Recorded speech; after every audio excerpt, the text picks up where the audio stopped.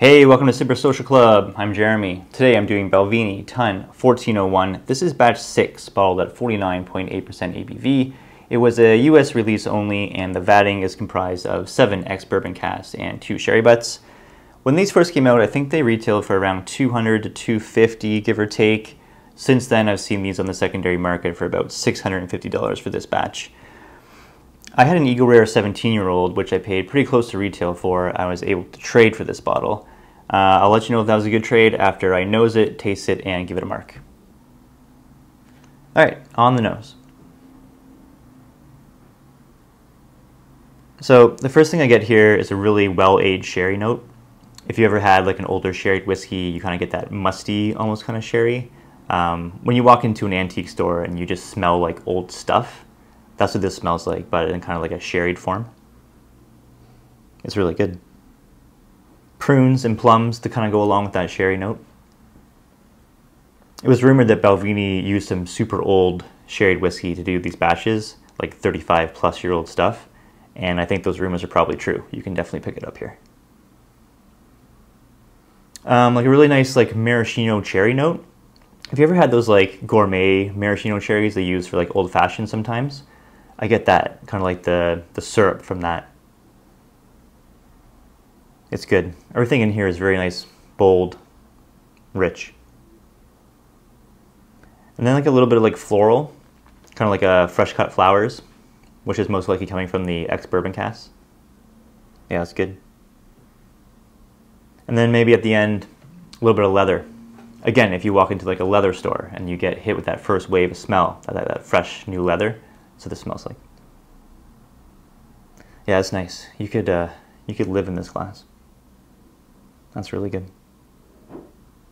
Okay, onto the palate.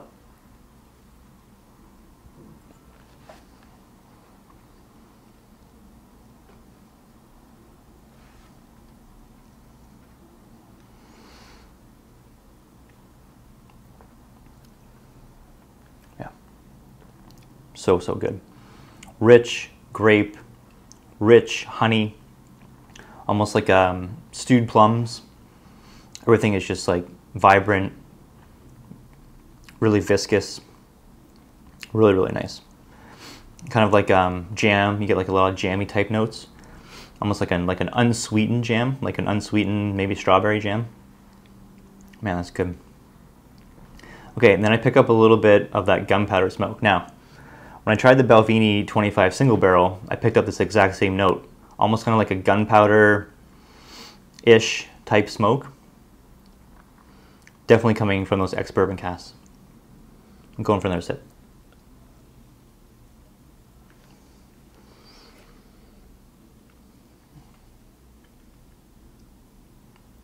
Oh, yeah. That's really good stuff. Finish, nice and long, mouth-watering. You get a little bit of spice, maybe like a little bit of cinnamon. The sherry, again, honey notes.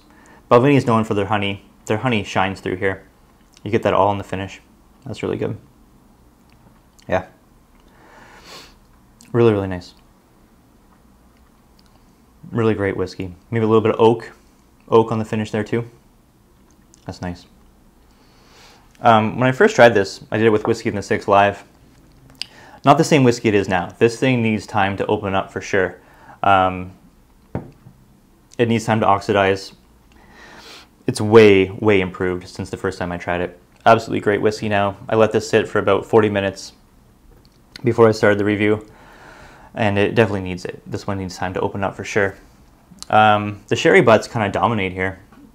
Even though there's just 2 sherry butts and 5 ex-bourbon, the sherry butts kind of move to the forefront, but the ex-bourbon kind of just add those depths of flavor really nicely. Did a great job of blending this one for sure. Really great whiskey. Non-age statement. This is what I think Balvenie's only non-age statements. I could be wrong, but I think the TUN series are one of, if not the only, expressions they don't put an age on. Not that it matters. I'm not a big guy for age statements. This is a great example of why you don't boycott non-age statement products. Absolutely great stuff. I'm not saying that every non-age statement is going to be as good as this, but You know, that's why there's reviewers. That's why you can take a look and get an opinion before you buy. But this is definitely one of the tops for sure that I've had. I mean, I've had the Balvenie 25, I've had the Balvenie 30. This is better in my opinion for sure, and by a significant margin.